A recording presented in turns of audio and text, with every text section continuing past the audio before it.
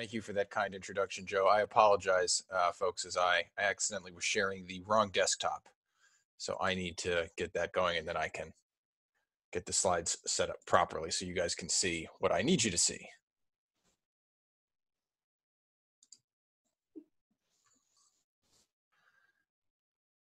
Does that look good, Joe? Do I have the right screen shared? It looks like I do. Looks good to me. All right. Thanks, everybody, for coming. Thank you to Joe for putting CrisisCon together. I think it's a really, really great thing to be able to kind of bridge the gap that we're all feeling from what's happening with COVID-19 and getting to spend some time reconnecting and still getting to share knowledge.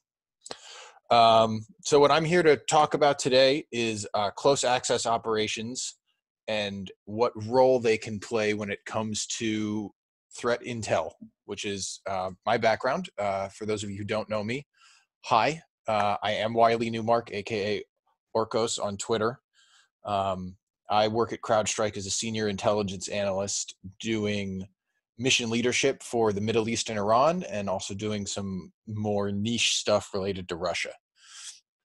So with that, I'll get started. So what I'm going to talk about today, I'm going to start by defining close access operations, what they are and what they are not. There's a lot of kind of very specific nomenclature that comes around with this type of activity, and my goal is to help make that clearer and more understandable for everyone. Then I want to do a little case study, kind of what these things look like in practice, and how their existence in practice can translate into stuff that we have to deal with on the threat intel side, and in this case, a specific instance of attribution musical chairs. And then I want to try to sum up, what exactly I'm hoping is actionable for you as consumers following this talk. So I'm just going to give you a very straightforward definition. Close access operations are on-site hacking activities conducted by trained intelligence personnel with sophisticated equipment while deployed to areas physically proximate to targets considered not viable for remote compromise. So there's a lot of stuff there that needs to be broken down. And I'll just go in order, starting with on-site hacking activities. That means that the activity is conducted physically proximate, as it says later in the definition, to your actual target. It's not somebody back in a keyboard in a skiff or somewhere or in their living room trying to get into a target. The people conducting close access are on the ground by the target. Those people are trained intelligence personnel. They're intelligence officers using specialized equipment for the specific purpose of compromising targets via physical proximity. It means that are not viable otherwise remotely. I think that kind of sums up the basics of it, but the core concepts really are: you're on site, you're an intelligence officer, you're using equipment, and you are doing this because you couldn't compromise the target within the bounds of your mission parameters or efficacy remotely. So what does the impact of that mean on analysis?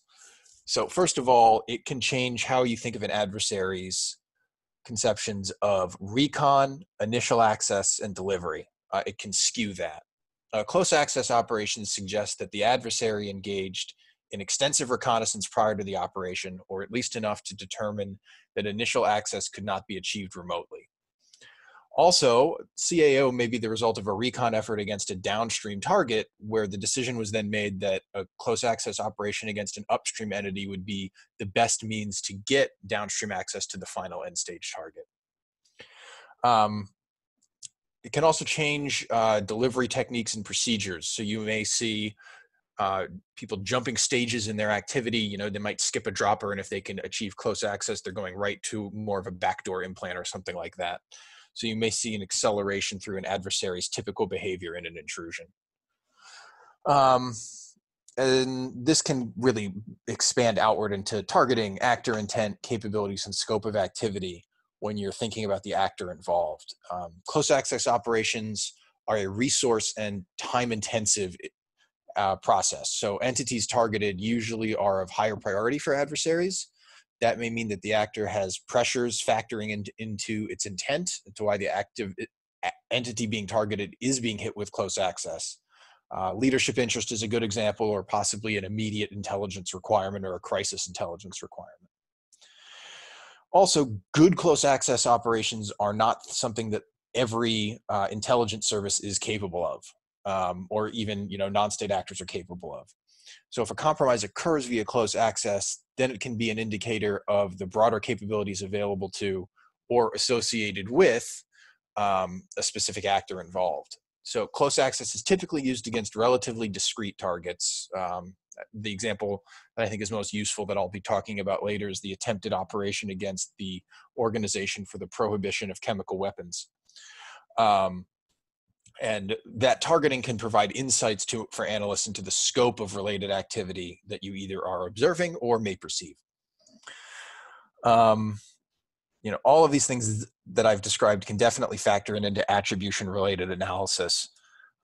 There's substantive variables: resources, technical competence, intelligence requirements, time. All of these things can factor into how you look and potentially attribute an actor. And finally, this is something that I've encountered a lot talking about this, is that it's important to distinguish close access operations from human-enabled cyber or blended operations, or insider threats. To be clear, a close access operation, as I said before, is there are intelligence personnel, officers on the ground conducting activity. They usually have diplomatic immunity in the given country, so they have certain protections. There's certain inhibitors to risk. This is compared to a human-enabled cyber operation or a blended operation where an intelligence service or an actor is using a human-placed source who may also qualify as an insider threat to conduct activity on a network. There's higher risk involved in blended operations because you're putting an asset in jeopardy as opposed to your own personnel. And so close access operations are often a course of action that are deemed not to jeopardize an asset, but they're still a higher risk operation for a conducting service than a traditional remote compromise operation. So when I hear people then say, okay, this is a distinction without a difference, it's all just human enabled, I do very much get triggered. A pragmatic counter perspective to what I'm saying is that in the end impact of the action is compromise via a human-enabled means. The final impact is the same. Then the nuance of the means doesn't really matter as much. I disagree. I can see the value in that perspective, but I sincerely believe that there is a distinction with a difference here that can impact our work and subsequently the work of our customers and defenders more generally. The final impact of a blended operation, which is using an asset who may be in place and have insider access, or a close access operation may be the same in a fundamental sense, but the means employed is a value piece of data in understanding the difference between different types of adversaries, especially from a counterintelligence analysis perspective. And assumptions can really be things that come and cut you off at the knees, especially about how an impact came to be, such as a compromise. So in my mind, the more realistic conception of how an impact came to pass, the better. That more realistic conception can change the calculus in a given customer's threat model, including their defender's prevention strategies. So it's the difference between being concerned if you have an insider threat, somebody who's been compromised one way or another and is abusing their insider access to hand off to an outside party, compared to the threat mitigation preventions that you would take if you're actually getting compromised via close access because your Wi-Fi signal extends 3 blocks down the street and is unsecured or improperly secured. So with those fundamental concepts out of the way, I'd like to focus on my case study, which is GRU operations, specifically the ones that were burned back in October 2018 in a U.S. Department of Justice indictment and a really brutal PowerPoint put together by the Dutch Ministry of Defense. So this indictment covered a whole bunch of stuff. Will admit up front right now, I am not as technically competent as to walk you through all the different elements in these graphics, but I wanted you to be able to see a basic setup provided by multiple governments as to how this technology works. But generally, the activities covered relate primarily to Russian nexus targeting of international sporting entities between July 2016 and August 2017, and some associated other activity targeting entities in the US, and then finally targeting chemical weapons entities in April of 2018. So there were really 3 rounds of activity covered in this massive indictment that I just want to sum up to kind of give solid examples of what close access operations look like and who they targeted. So first round was July to September of 2016, related to the 2016 Olympics, where close access teams were deployed to target World Anti-Doping Association and International Olympic Committee personnel in Rio de Janeiro. What do these operations look like then? In July, they conducted reconnaissance, following people, identifying where they were staying, identifying the equipment where they were staying. In August, the GRU officers compromised hotel Wi-Fi routers to own network traffic, and subsequently, oh God, sorry about that, folks. And subsequently capture individual targets' activity and credentials. And then in September, this continued, and they used spoofed Wi-Fi networks and or compromised hotel Wi-Fi networks from the same chain of hotels to capture traffic and credentials from other individuals. Then the second round was against the Canadian Center for Ethics in Sport in Lausanne in Switzerland, targeting personnel from CCES there in September 2016, with the end goal of compromising CCES networks in Canada, and hopefully then also compromise associated networks through things like WADA and so on. So in this situation, the actors connected to and compromised the target individual's hotel Wi-Fi, pivoted into the target's laptop, and deployed known fancy bear malware, X-Agent and X-Tunnel, and then compromised their email account to send internal phishes to other members of that individual's organization. Taken together, these 2 rounds targeting, WADA, IOC, and CCES, the material extracted by the operators, who were operators back in Moscow, who were then able to control activity on the compromised systems, was later exposed by the Fancy Bears hack team influence operations between 2016 and 2017. Finally, in the third round of activity, which is related to the graphics you're seeing here, was April 2018. The same team that targeted these other sporting entities was sent to The Hague in order to try and compromise the OPCW, and then had plans to go and then target the Spies Swiss Chemical Laboratory in Switzerland. This was related to gathering data associated with the ongoing investigation of the poisoning of Sergei Skripal and his daughter in England. Here, the gear was, as pictured, was oriented to conduct long-distance surreptitious interception of Wi-Fi signals and traffic, as well as harvesting Wi-Fi user credentials via equipment placed in a rental car parked adjacent to OPCW, with the trunk filled with gear and then aimed at the target building. And it's notable that data seized in this gear that's pictured revealed links back to the activity in Rio in 2016, Lausanne in 2016, and to other activity in Kuala Lumpur in December 2017 that wasn't fully expanded upon inside the indictments. So this is an example here of, this is what close access operations really look like. It's really an access vector. They have their own sense of the kill chain in the general sense that we understand it. But this all is then designed for other operators, usually the guys back in the skiffs, back in vaults, what have you, to be able to then have implants that they can reach out to and talk to. It's about the access, and often Wi-Fi is a major element of how that access is achieved. So how does this translate into a practical problem for threat intelligence?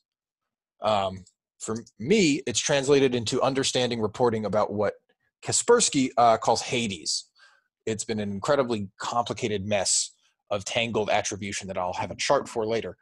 But basically, the idea here is Kaspersky attributes Olympic Destroyer and a variety of computer network exploitation activities related to it to an actor it tracks as Hades. This includes the initial access documents sent that eventually provided access to the deployment of Olympic Destroyer against Olympic-related entities for the 2018 Olympics, as well as other spear phishing activities that occurred later. From the description that's been provided by Kaspersky in public documents, specifically their June 2018 blog, as well as a Cyber Warcon talk, Hades appears to really be kind of a reminiscent of what they track as Sophacy, which again is more aligned with what I track at CrowdStrike as Fancy Bear, as a possible door kicker, so an initial access team decided to generate access and then hand off to other operators associated with Sophacy, or in my case, Fancy Bear.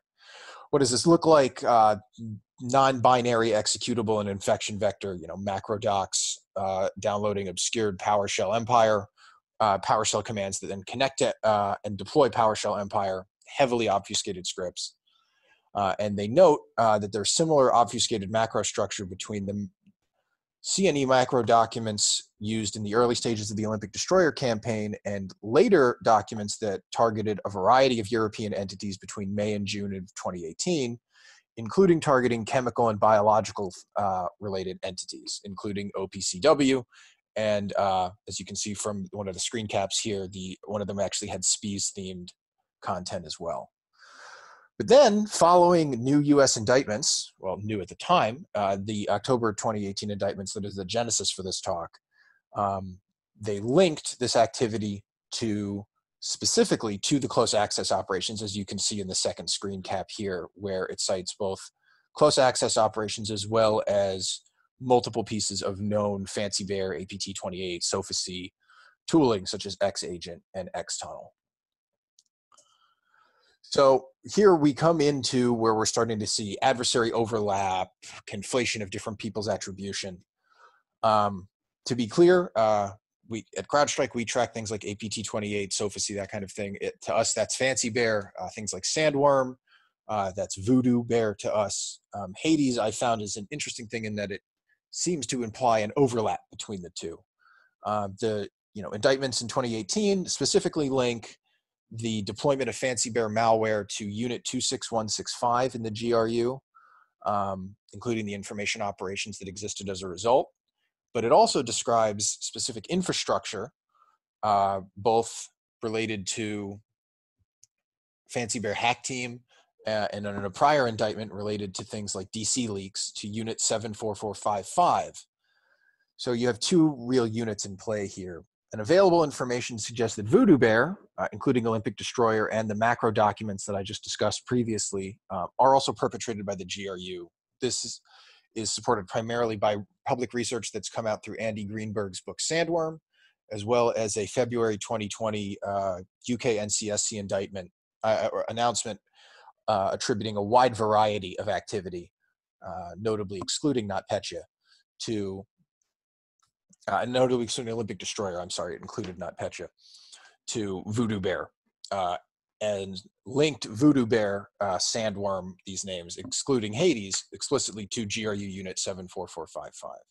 So what we have here is Unit 26165 closely aligning with Fancy Bear, Unit 74455 broadly aligning to VOODOO Bear.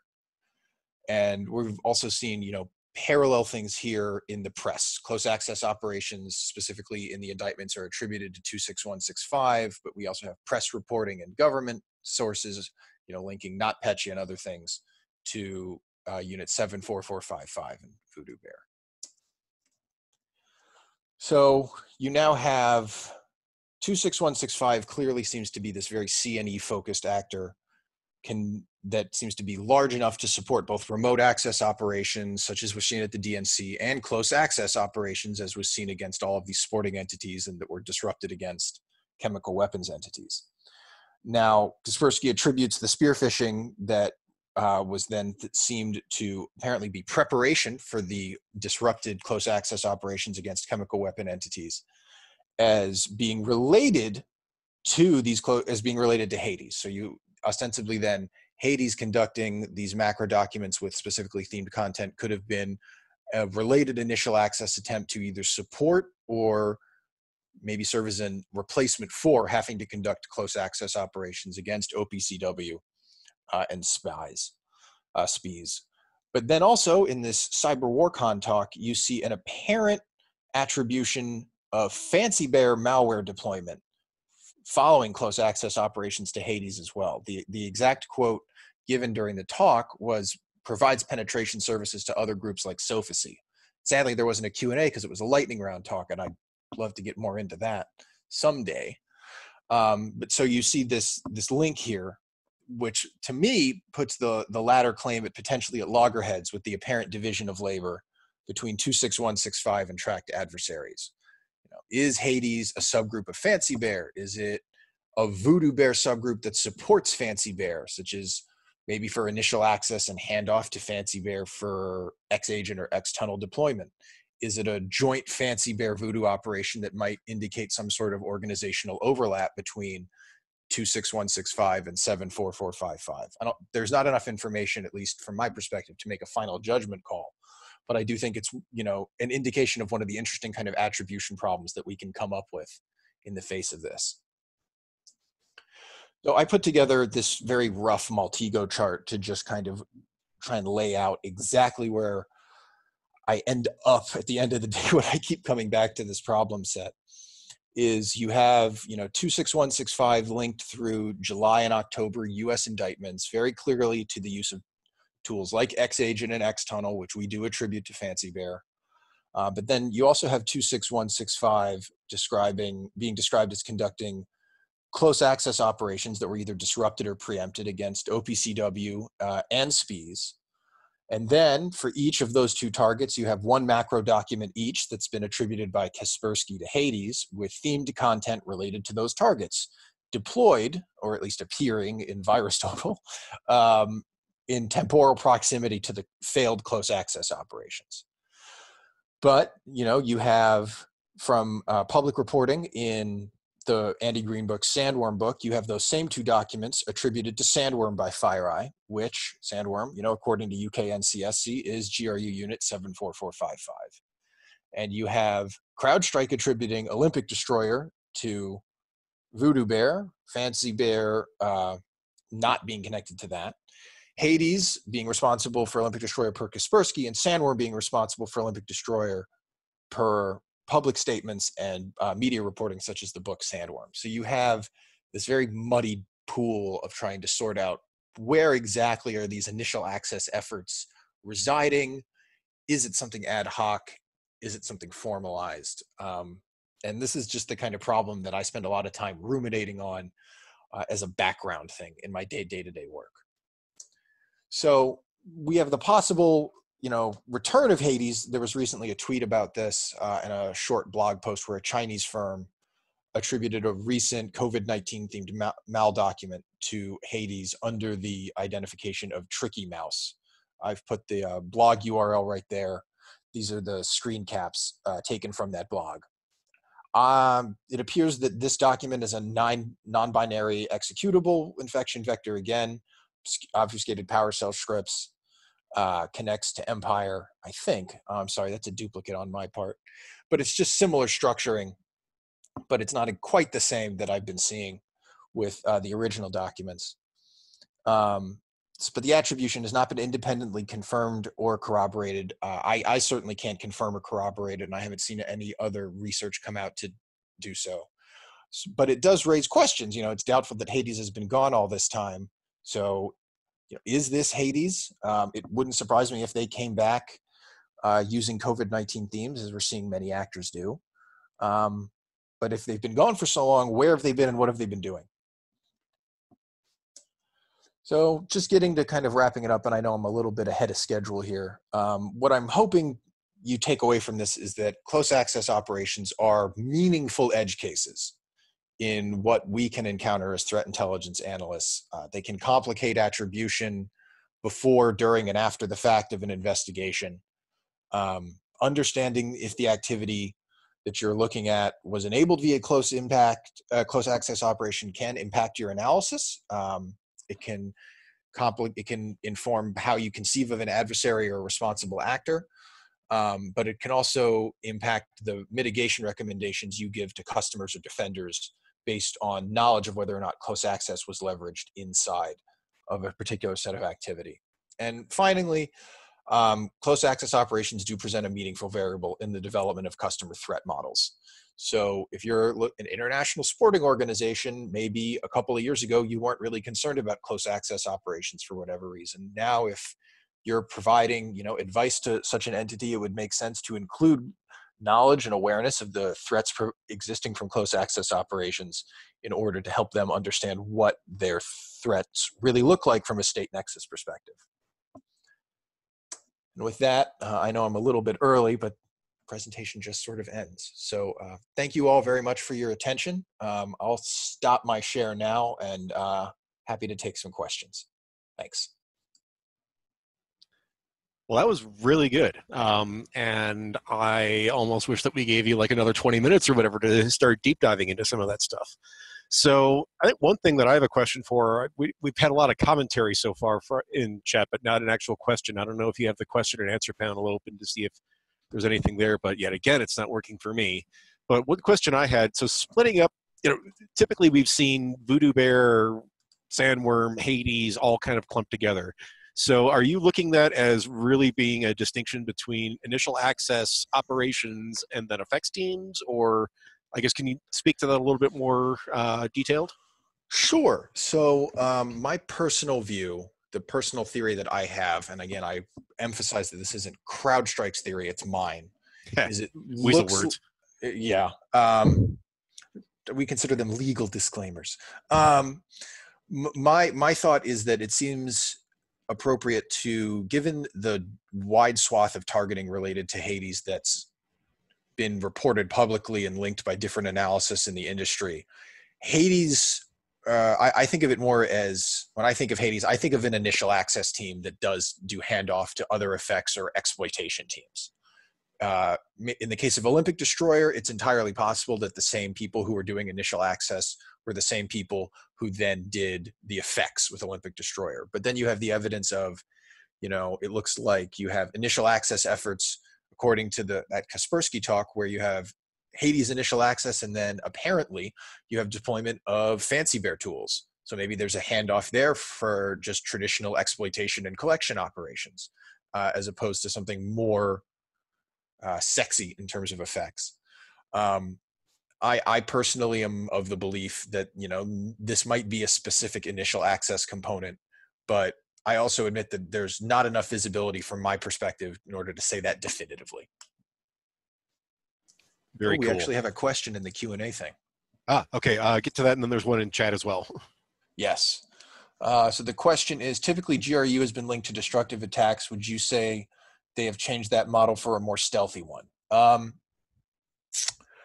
I would be reluctant to broadly characterize the word attack in that sense. The GRU has been linked to information operations, destructive operations, which I call computer network attack operations, and espionage intelligence collection, which I think of as computer network exploitation. I don't think that their model has changed to anything stealthier than it used to be. I think that they've almost certainly responded to the fact that their activities are getting so much attention and coverage in press and industry reporting that's public. So obviously they're going to have to change TTPs in order to avoid detection, but I wouldn't say that a difference between stealth and potential destructive intent has anything that can really be differentiated from one another.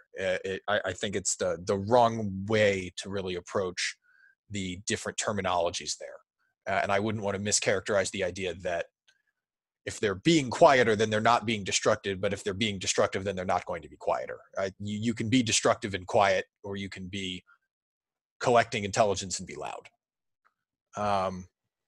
So the next question I'm seeing is, what's the financial technical barrier to performing close access operations? And related, is there any notable reporting you can point to of close access operations targeting private sector, whether by state or non-state actors?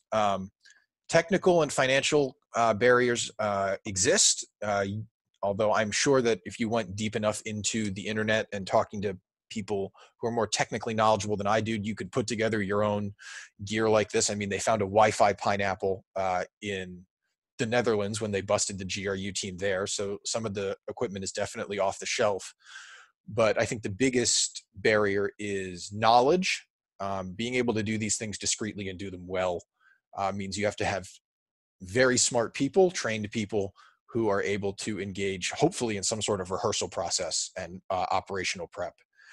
In terms of notable public reporting, I would really say, I mean, these IGOs are technically not government organizations. I mean, they're international governance organizations, but I think of them more as the private sector. The DOJ indictment really is the best thing out there on this, especially if you're looking for a focus on what it looks like in context of broader activity. I would really recommend reading the Department of Justice October 2018 indictment and the remarks that accompanied it by the Dutch Ministry of Defense and the Dutch Ministry of Defense PowerPoint. I'd love one day just to give a talk walking through how mind-boggling that PowerPoint was. That was the most thorough burning I've ever seen of an intelligence operation formally released by a government. It was nuts. And then finally, has there been any evidence of Hades as initial access or handoff to Turla, Iron Hunter, Venomous Bear, or handoff to Berserk Bear, Iron Liberty? I have not seen any indication of that at all. I've seen no indication of any relationship between Hades or whatever this initial access group's activity is between those actors, adversaries, and whatever Hades is doing. I've only seen them interacting or showing up in overlap between GRU Nexus actors. Anything else? I still got a few minutes, I think. You do. So kind of building along from the last question that you answered. So in terms of handoff between entities that may be more linked to FSB or SBR or SVR entities or whatever, in terms of overall potential GRU overlap, and certainly looking at things like Sandworm and some of the indictments as well as the Dutch PowerPoint, do you see that there is an increasing compartmentalization of operations even within the services themselves on a Russian nexus, such that you are increasingly seeing distinct access and operational teams as opposed to one entity? Like it seemed for the longest time that Fancy Bear was doing everything, but instead having really distinct entities carrying out different phases of operations. The short answer is no, but the long answer is that my answer isn't based on long-term immediate tracking of that kind of behavior. I focus on more, my role in Russia stuff is to look at kind of discrete problem sets like Hades and do kind of deep dives into that. And I wouldn't want to speak on behalf of the people more knowledgeable in my team who could answer that more directly. What I would say from a counterintelligence perspective is that the Russian services are notorious for feuding with each other, competing with each other, and even within certain services with competing with different parts of themselves. So it wouldn't surprise me if you see certain actors jealously guarding their targets or their operational dividends from other services. A really great example that's not cyber, but you can kind of apply the same logic, is that during the Cold War, the end of the Cold War, and then going into the late 20th and early 21st century, the SVR and the GRU were known to target the same type of economic information, including if it was just open source or like gray literature, and then rush to see who could report it back to Moscow first. So you could hypothesize that similar dynamics might exist between cyber actors associated with different services, and even potentially between cyber actors within services. Although I imagine that the thresholds for entities within services not sharing would be exponentially higher than between separate services. I hope that also answers the question about services won't share capabilities. I think that sharing capabilities is something that would only really happen if it was a major operation that was, issued from very high strategic command. So leadership at the highest levels, demanding that everybody play nice with each other in order to achieve a specific effect. Well, very cool. So I know we're running a little bit early.